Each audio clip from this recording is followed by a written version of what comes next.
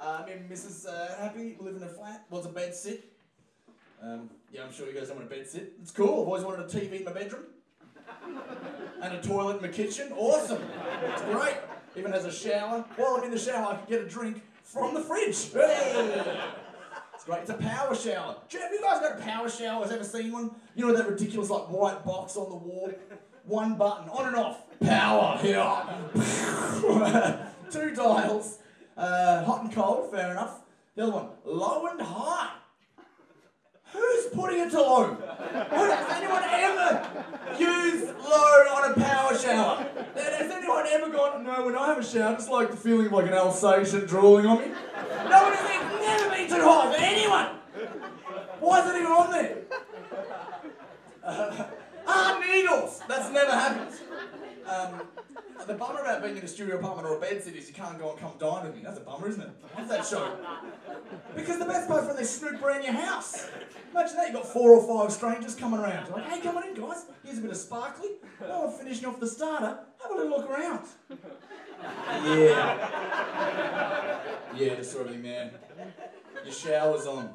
Oh yeah, I'm just washing the lettuces. It's next to the fridge, I thought, why not?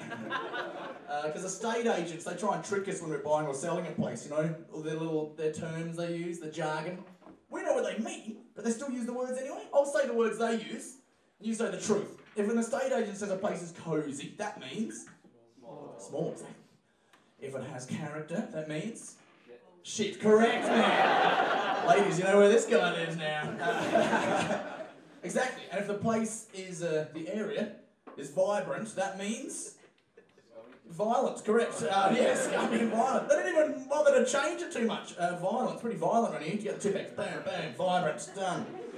So yeah, we live in a cosy place with character in a vibrant area. So, but that's cool because apparently the place has potential. So yes, sitting on a gold mine. And we sleep on a mezzanine.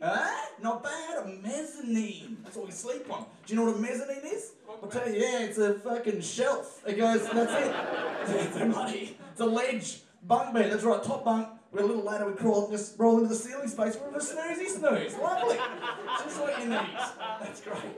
This is how you can tell if you need more space before you sleep. If you're pulling up the covers and your knuckles drag on the ceiling. There's no clue. I think we should realise something bigger.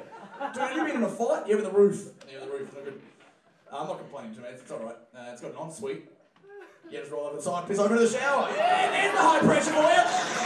That was for